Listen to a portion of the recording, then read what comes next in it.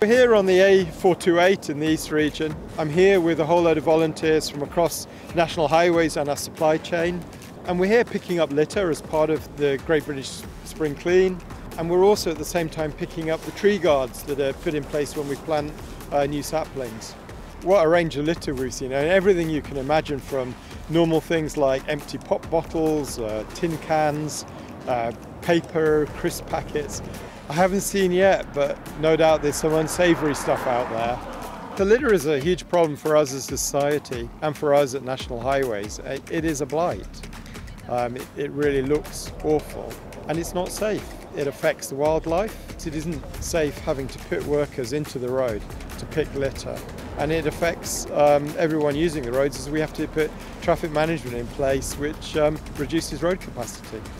I guess a really simple message for folk out there, which is don't litter, take your litter home with you. This is unsightly, it's dangerous, its impact on wildlife is enormous, and we're having to put people into what is an unsafe environment to pick it all up. Just take your litter home with you, please.